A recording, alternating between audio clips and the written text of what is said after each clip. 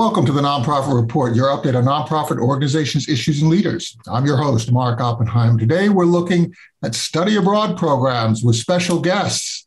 Dr. Nick Gozik, Dean of Global Education at Elon University in North Carolina.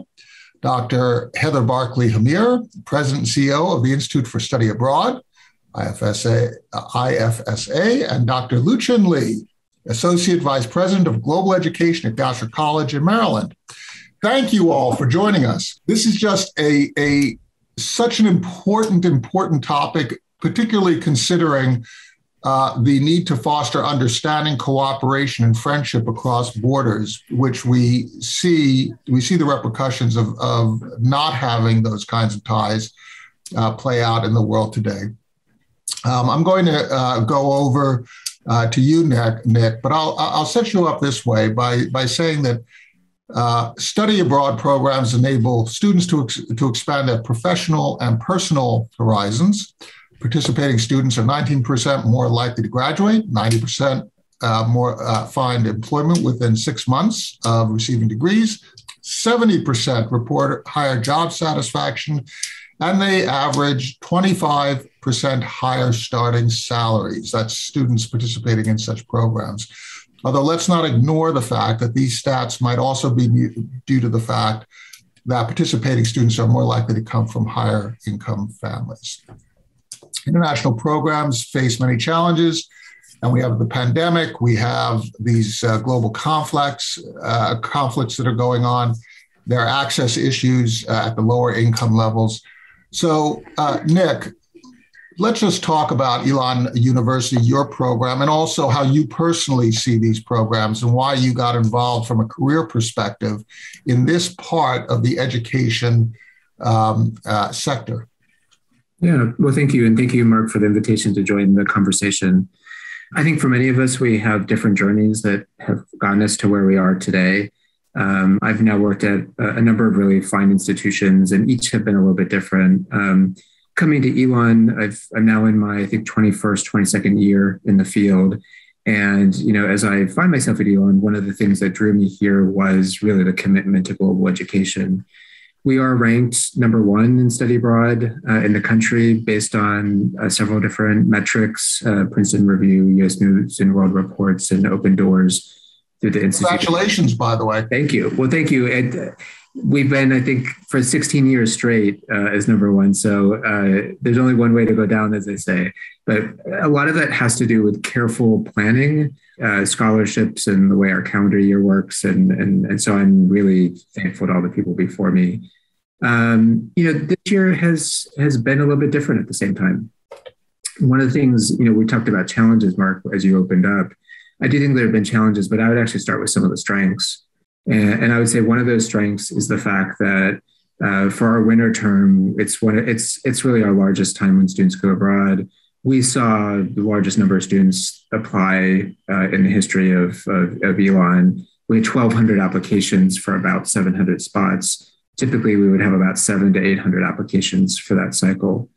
So the good news, I think, is that students want to go abroad, and that study abroad is not only part and parcel of being an Elon student. We're seeing that on other campuses as well. It's not questioned as much as it would have been, let's say 10, 20 years ago or more. I think some of the challenges that we're seeing at the same time wouldn't be a surprise that come out of the pandemic. I think the pandemic has highlighted some of the gaps that already existed, as you mentioned, in terms of socioeconomics, race, ethnicity, et cetera. It's certainly created a lot of uncertainty. We're seeing a lot of stress amongst parents, students. People aren't quite sure, even when we have a program, will it go? Will things change? So there's definitely a lot of uncertainty there. And I would say one of the most recent challenges we're having is around staffing. Earlier in the pandemic, a lot of people ended up really being very grateful of having, a position anywhere in a corporation and on a campus. Today, we're seeing the reverse. We're seeing a lot of people move out of education abroad, out of higher education, more job flexibility, salaries. So some of that will be a real challenge as we move forward. So this is really interesting. Heather, are you finding these trends as well, where you have high demand for study abroad, but some staffing challenges? Are you seeing that as we're coming out of the pandemic, that you're able to go back to your previous operating models, or are you finding that you have to adjust your operating models to deal with people's new attitudes and change circumstances? Those are great questions, Mark. And first off, I just want to thank you for the opportunity to be here today and for hosting such an important conversation for higher education, not just for study abroad. The trends for an organization like mine, where we work with hundreds of institutions, are a little bit different. So what we see is that campuses across the country are recovering in very different ways and at different speeds. And that then trickles through to how those campuses are working with their partners. So we operate in 18 countries. Our focus is on preparing students for the future. So study abroad as a piece of the degree, but not just a bolt-on piece, as a really additive part to how we prepare students for the future that's coming for them in terms of their civic engagement, their leadership, and the role that they play in society. So we see different campuses where their numbers look normal now, and we see some campuses that have not yet even started to allow study abroad after 2 years, and may not in the fall even. It's just across the board. With respect to the hiring challenges and the retention, the employee retention that Nick was speaking to, that's playing out differently for us. Because we are not a campus, we're an independent not-for-profit. Students don't come to our office. The experience they want is abroad. It's already away from the US.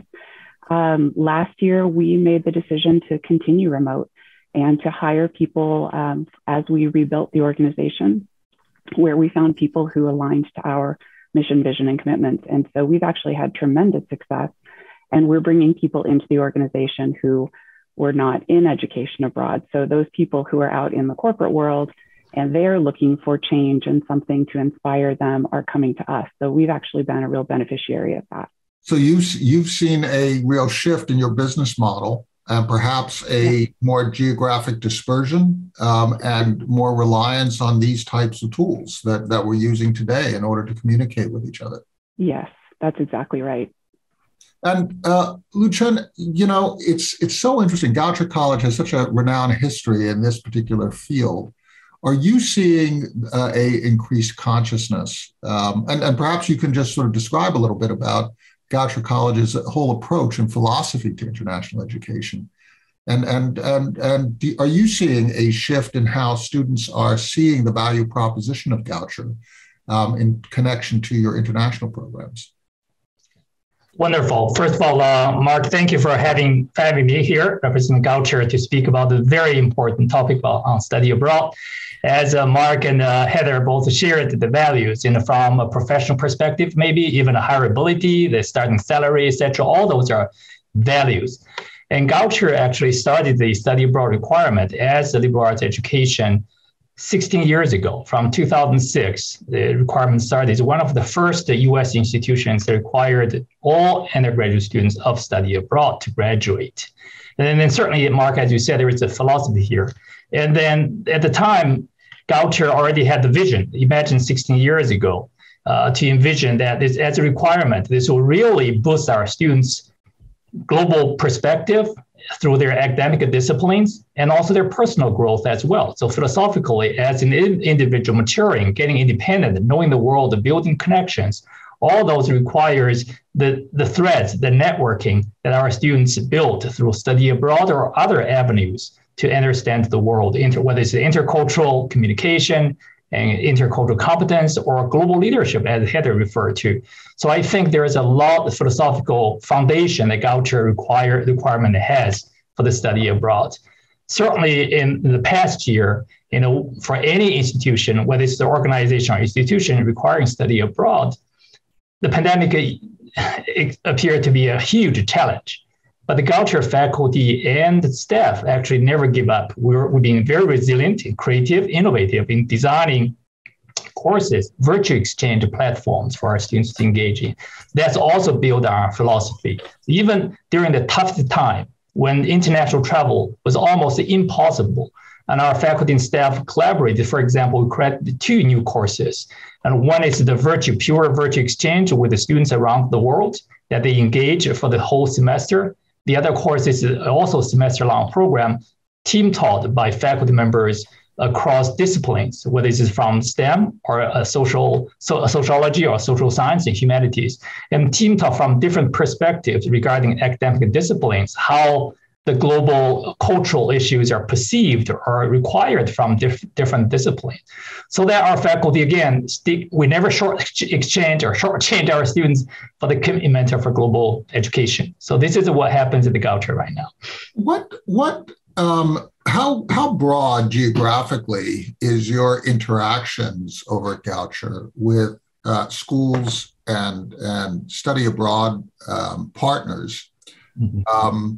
Because when you look at the United States history of these programs, they started very much in Europe with a European focus.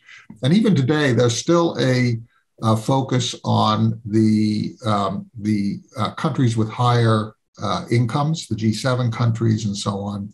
Are we sending students for study abroad in places like countries in the continent of Africa? Are we sending students for study abroad in South and Central America, or are we mostly focused on Europe, Japan, Korea, and so on, the more developed countries, Luchen? Mark, as you mentioned at the beginning of our conversation, more than 50% of our US students study abroad go to Europe. That's the case. In fact, we have statistics here. About 50% of our students at Goucher study abroad in English-speaking countries. And our goal in the next 2 years is to reduce that percentage from 50% to 35%. So this is really require us to rechannel our students to the so-called unpopular sites. But we also believe that students learn probably a lot more in discomfort to the areas where or sites they never even imagined before. I mean, study abroad itself, I hope Nick and Heather will agree, that it's really to challenge our students to go to the territory they have never thought about. Not to quote from Star Trek, right? No man has gone before. But they learn a lot more in discomfort and challenge themselves. Regarding sites. At Goucher, we do have 40 programs in terms of sites, in 60 sites in 40 countries, in fact. We have 3 different major channels. One is we do have contracts or agreements with the study abroad providers, but at the same time, we have direct exchange program. But most excitingly, last year, we joined a partnership with a major provider that actually allowed Goucher students to go to sites without actually paying additional fee. So this is a great arrangement that we innovated in the last year by joining this partnership. So this allows our students, and we can talk about equity and accessibility. This allows our students to go to any place, almost anywhere they can imagine, without paying additional fee. Just paying as long as you can afford the Goucher, tuition, room and board, you're covered, except the airfare ticket, air tickets. So this is a great accessibility issue that we've done this past year. Regarding where to go, yes, we are rechannel our students to unpopular places, but at the same time, the students and families have also been engaging where is gaining the attention from our current students, the Gen Z or the current the upcoming students. For example, in South Korea, because the pop culture is gaining a lot of attention from our students, that a lot more we see during the Rising, that more of our students are interested in going to South Korea, for example. Yeah, we are getting it both ways. One is that we channel our students to the site where it's more challenging. At the same time, we also accommodate our students' desires as well. You know, I'd like you, Nick, to comment on the different perspectives one has when one is involved in an educational system that is unlike ours, or attitudes, cultural attitudes that are unlike ours. You know, it's so eye-opening when you're dealing with a problem in chemistry, or you're dealing with a problem in the humanities and arts, and all of a sudden you're surrounded by students who are speaking different languages and who are involved in a different cultural perspective. And it really does have an impact on how you solve problems later on, doesn't it?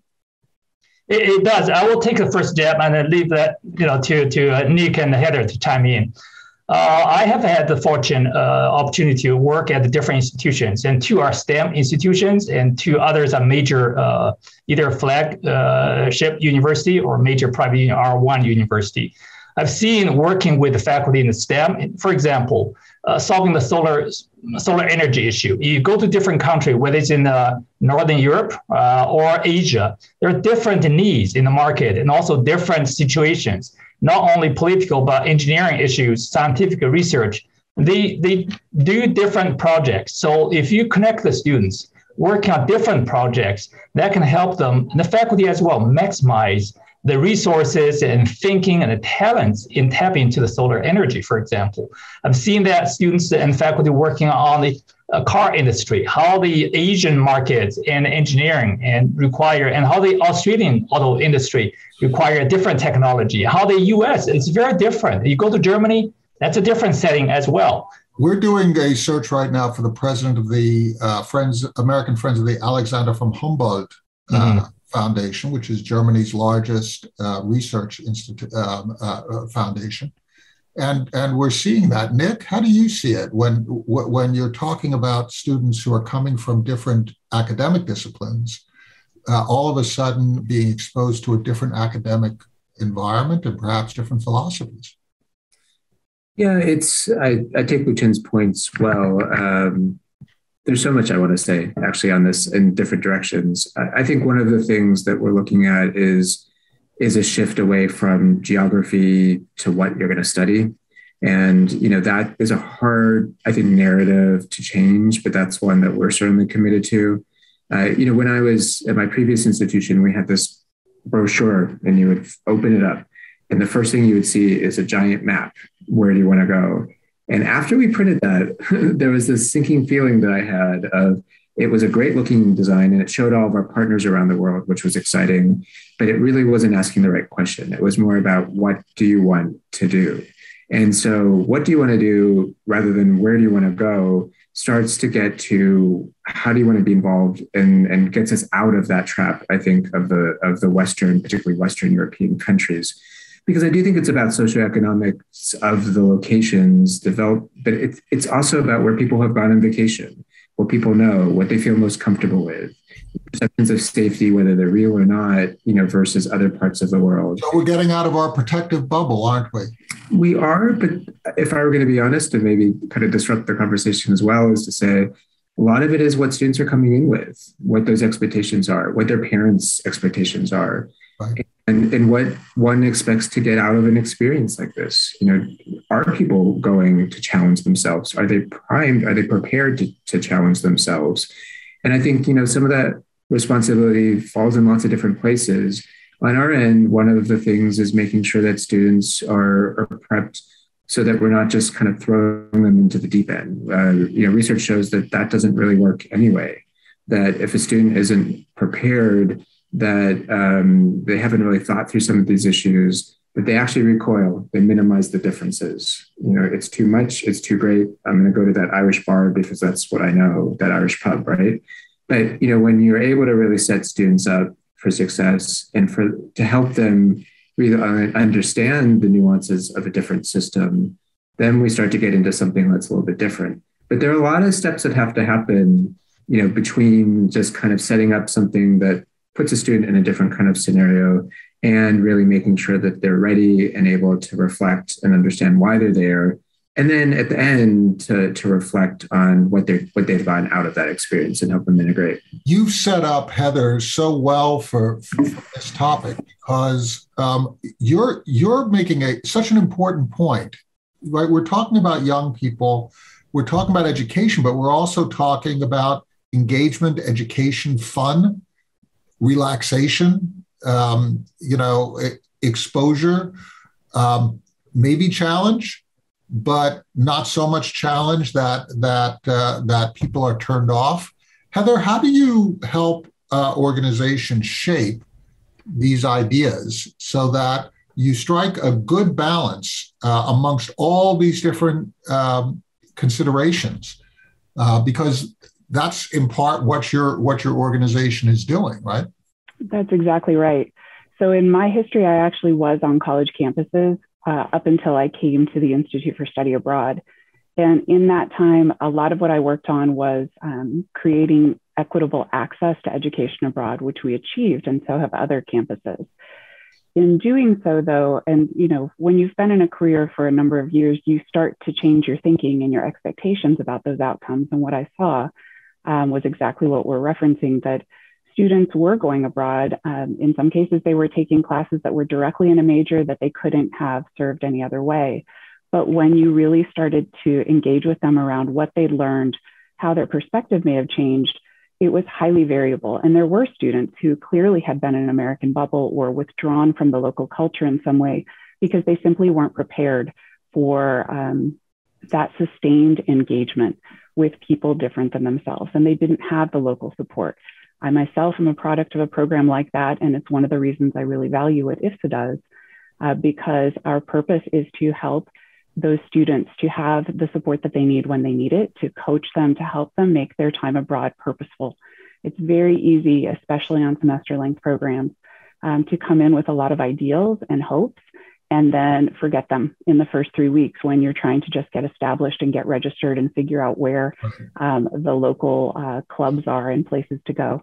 So I think there is a lot of opportunity in education abroad to deepen impact beyond what we've even seen from research, because the majority of programs were not designed for the outcomes that research has pointed to. So one of the things that you're saying is that these programs, the design of these programs themselves is so important in terms of their downstream impact. And Nick, I see you nodding. I'm going to just go through a couple of polls here, and then I'd like to have Luchen talk a little bit about the design of these programs at Goucher and how you think that they might be improved. And I'm going to go around the table on just that topic. But the first poll that we took was, have you or a member of your family or someone you know engaged in a study abroad program? And 75% of those said yes. So we have a preponderance of people who have been exposed to this. The second poll, which I thought was really interesting, what are the top 3 benefits of studying abroad? Everybody agreed that exposure to new cultures, ideas, ways of thinking is the top benefit. And then we had personal growth. Now, we also had about 45% of the people say resume value, lifelong friends, and so on. But really, the 2 areas that really jumped out is just the value of being exposed to difference and different ways of thinking. And then the final poll was really interesting. What steps should institutions take to assure student access to study abroad? And the biggest responses we got were to provide scholarships and to enhance support systems for students from diverse backgrounds. So, Luchen, in terms of the program design, the topic that Heather basically raised and that Nick commented on, how do you feel that these programs can be improved over the next several years as we look forward? Because as Heather had mentioned, there's been a real shift with the advent of these interactive experiences. Education has gone more online. How can we complement the electronic connection to remote learning to an in-person connection that is more textured, more exciting, more engaging, and gives people a better understanding of the world? And how should these programs evolve? Should we follow the Goucher model of requiring study abroad of all of our students? That's a great question and topic to discuss here, Mark. I'd be happy to share how Goucher does. And actually, even our design and our approach to study abroad has been evolving and improving constantly. That's what we call it innovative, right? Innovation. And traditionally, our students here, they come to Goucher, they know they will have to study abroad as a requirement. And our freshman year, we have the first year experience seminar. We call it first year FYIs. Students will actually learn initially in the first semester, they are here to study, to learn about what the 4 years might be, including study abroad, the global experience learning. And then even during the study abroad, normally between the second year, the third year, most of them will study abroad. They actually have the plans out And also, it's not just the study abroad. I like to quote what Heather said, the purposefulness, this study abroad. It's not only just the travel from point A to point B, it's what they gain through the study abroad experience. As Nick said earlier about the practical reasons, the values we discussed about study abroad, but there are other reasons. For example, more scholarly.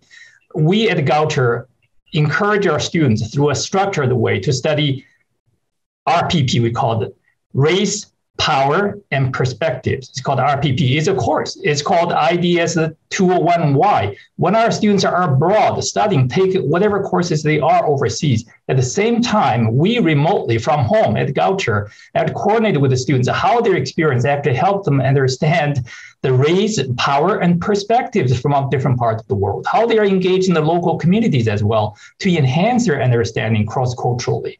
So that's one example, but that's also being innovated.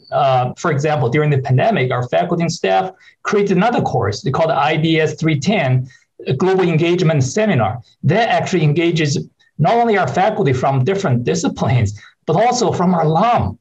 We leverage the technology, get our alum chime in to the class to share with our students what's happening in their industry, in their field, or in their personal life that's globally engaged or connected.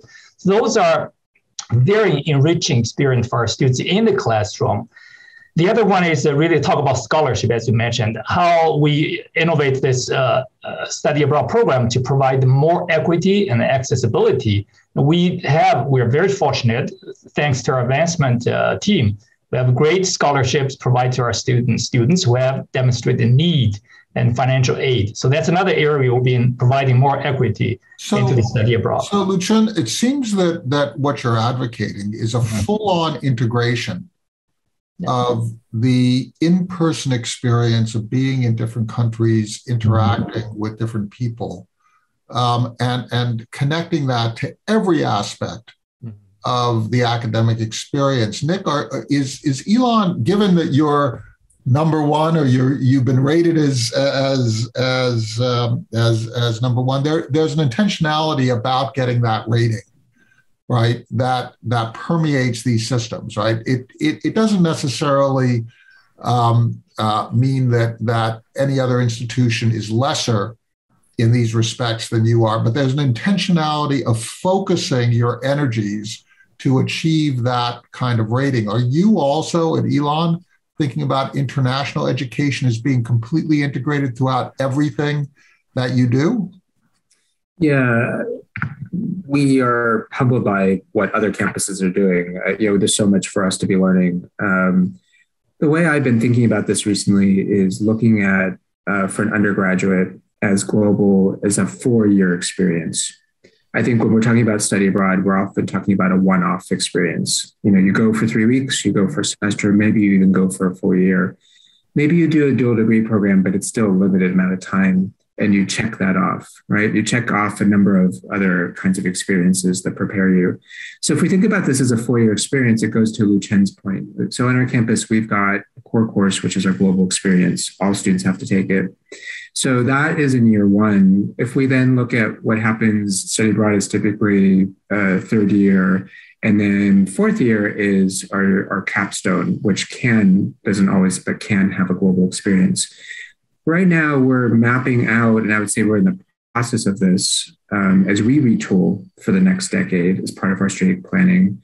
What would it look like if we really saw at all levels and all points of a student's trajectory through Elon, this global piece? And I would say here, to come back to what Heather was talking about, diversity, equity, inclusion is important as well, as we think about how these pieces connect. So we're not just promoting global for the sake of global, but that we're thinking about how diversity, equity, inclusion, those discussions around inclusive excellence ties into this work, because it's all about difference at the end of the day. There needs to be separate spaces for each to be able to acknowledge the students, particularly that have been underrepresented, but there's still great connections there. And so, when we start to think about this in different kinds of ways, we say that study abroad, about 85% of our students go abroad. So it's less than what Luchen has on his campus at Goucher. But that still means there are 20+% of our students that have not had that.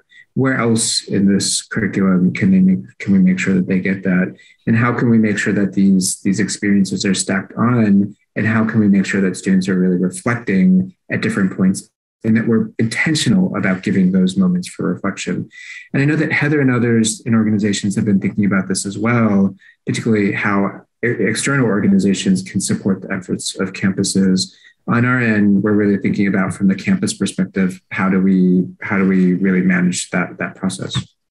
It's what great points. This whole idea, Luchen made the point as well. Nick, you just made the point. Heather, we're going to give you the last word. This idea of integrating and involving everyone and finding ways to fund that involvement so that income does not act as a drag on the experience, so that we can engage all of our students. Heather, this must be very welcome news for you at the Institute. And I particularly like Nick's point about thinking about education as a different type of experience, where partnering with other institutions so that you can have a Elon experience or a Goucher experience from no matter where you are in the world, right?